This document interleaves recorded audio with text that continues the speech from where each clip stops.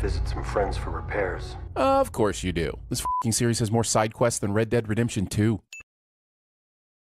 This asset was of extreme importance to me. This was actually an outtake from the end of the Jack Reacher movie. Skip. Also, Discount Jeremy makes a pop culture reference that isn't a sin of the episode cliche. These previously on segments at the beginning of each episode are getting so long that at some point they're going to be 40% of the actual show. Discount Jeremy hates previously on segments cliche. Did you get the wire out? Sure, this is f***ing adorable, but show spends far too much time on this gag. Discount Jeremy sins something he likes cliche. Holy shit, we're 4 sins into this thing and 3 of them have been cliches. Keep 'em coming.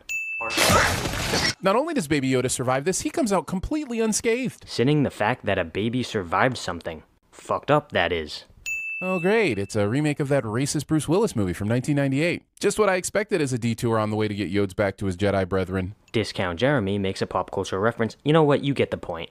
Did Mando even call ahead to tell them he was coming? Or did they just sense a disturbance in the Force or some bullshit? Or, and hear me out, cause this is gonna blow some minds, maybe they saw his ship as it was coming in, and that's why they're walking out to meet him.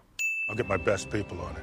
And luckily they happen to be sitting right over there. Yeah, let's see. Why would his 2 best mechanics be stationed at a landing zone?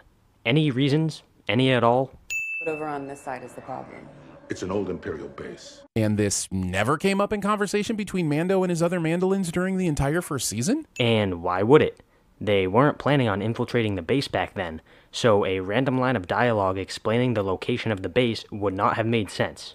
Mando, I just want them off my planet. But how does destroying the base guarantee that? If anything, it might make the Fallen Empire target their sights even more on Navarro. Looks like they're not even really bothering Grief and Company in the town. Based on this and the events from the Marshal, these towns don't seem to know who their enemy is, and who's just a nuisance they should learn to live with. Dude, the Empire is an oppressive government that abuses its citizens, and you're asking why the people of Navarro can't just learn to live with them?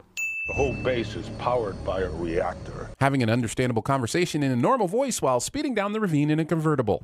But the audio from this scene proves that you can have this conversation, because the speeder really isn't that loud.